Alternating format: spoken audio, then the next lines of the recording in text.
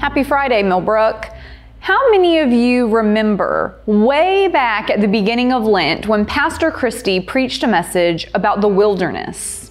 Jesus was on his way into the wilderness after being baptized to be tempted for 40 days and 40 nights. Christy then posed the question to all of you, what does the wilderness look like in your life?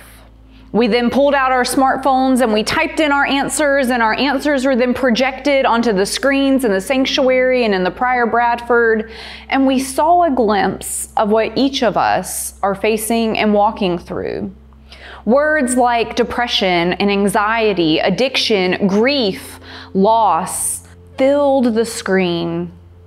Realizing how diverse and vast the wilderness can be, even present in our own congregation, but also realizing just how underlying this wilderness concept is for all of us. There are times in our lives where each of us have been wandering through the wilderness, but one word struck me as particularly profound in this exercise. Someone shared the word loneliness. The wilderness is lonely.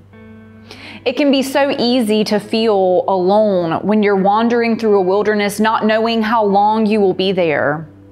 Even coming to church when you feel any of those symptoms or versions or visions of wilderness in your life, coming to church can feel vulnerable. It can make you feel exposed. Some of us come to church and we put on a brave face and others don't. There's no right or wrong way to show up, but that feeling of being surrounded by people and still feeling alone can be so isolating. You see, we don't know what people carry with them when they come into worship, or even when they stand in line at the grocery store or at the bank teller. The people we encounter all around us, sometimes we don't see or know the wilderness that they're battling within. I tell you this to say, as we pray for each other, as we share prayer requests, and as we encourage each other here at church, you never know the impact that can have on somebody.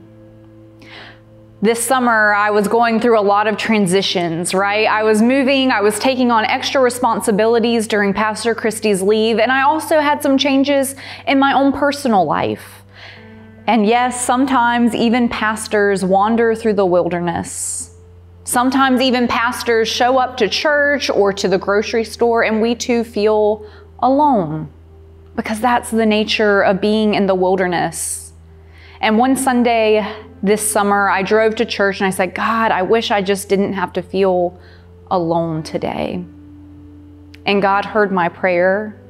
And that morning I was met in my office by someone who just walked by and said, Pastor Grayson, I'd been praying for you this week. You're doing so much. In fact, the Holy Spirit tells me I need to pray for you right now.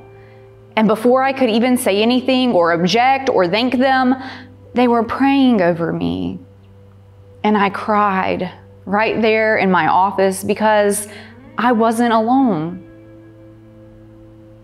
Later that same day, as we shared prayer requests with our church, someone lifted up a prayer for me.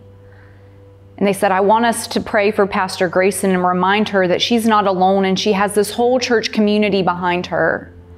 He said the word alone. Nobody at church knew I was having a bad day.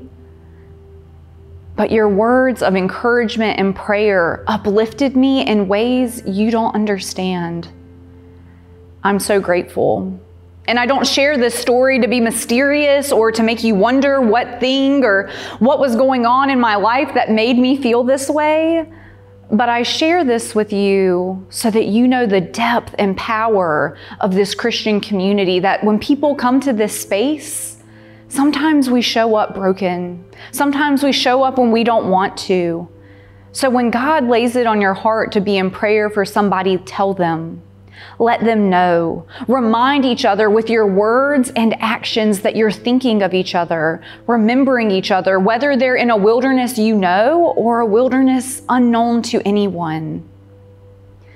May we all feel a sense of connectivity, of community, so that no one among us has to feel truly alone.